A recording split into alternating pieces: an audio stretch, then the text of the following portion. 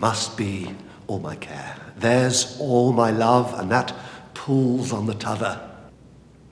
Had I been left in a sun behind me while I had been here, he should have shifted as I did before him, lived on the free-born portion of his wit. But a daughter, and that an only one. Oh, we cannot be too careful of her, too tender. 'Tis such a brittle niceness, a mere cupboard of glasses. The least shake breaks or cracks 'em.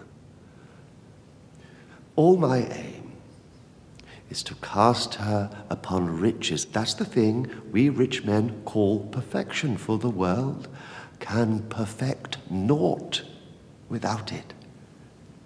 'Tis not neatness, either in handsome wit or handsome outside, with which one gentleman far in debt has courted her, which boldness he shall rue. He thinks me blind and ignorant.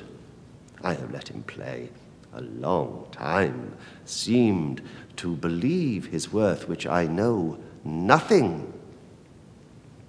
He may, perhaps, laugh at my easy confidence, which closely I requite upon his fondness, for this hour snaps him, and before his mistress, his saint, forsooth, which he inscribes, my girl, he shall be rudely taken and disgraced. The trick will prove an everlasting scarecrow to fright poor gallants from our rich men's daughters. Sister, I have such a joy to make you a welcome of. Better you never tasted.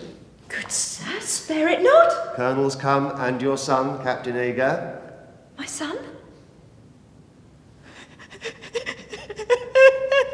I know your eye would be first served. 'Tis the soul's taster still, for grief or joy. If a mother's dear suit may prevail with him from England, he shall never part again. No question he shall be ruled, and grant you that. I bring all my desires to that request.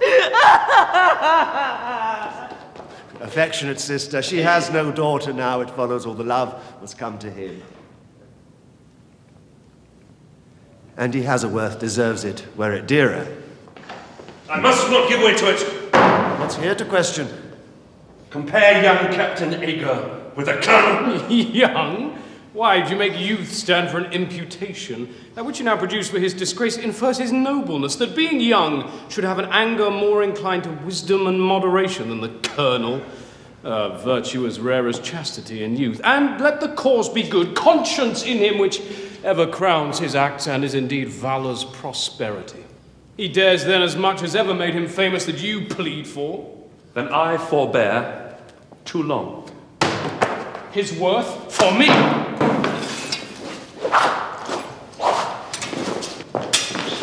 Here's noble youths.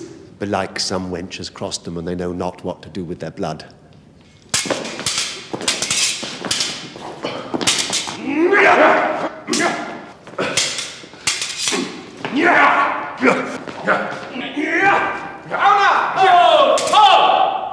What's the incitement? So serious at your game?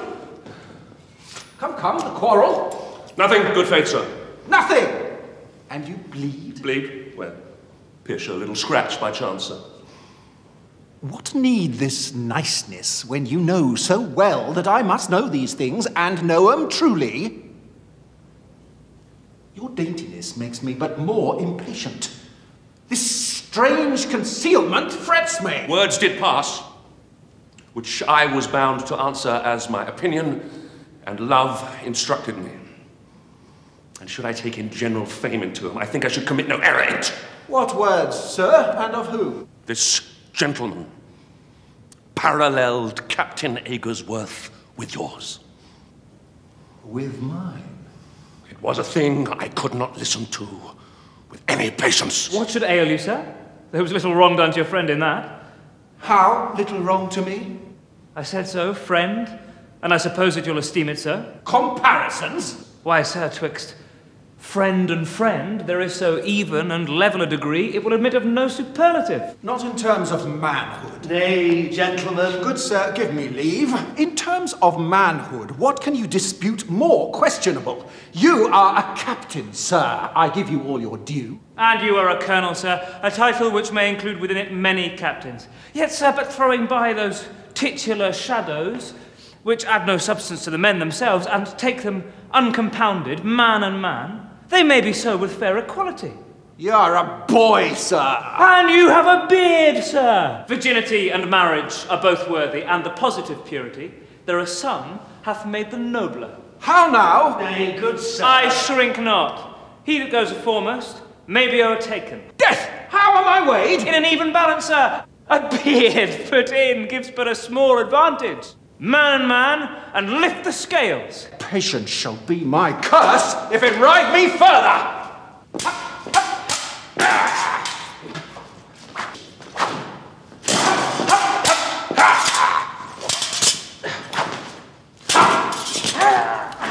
How now, gallants?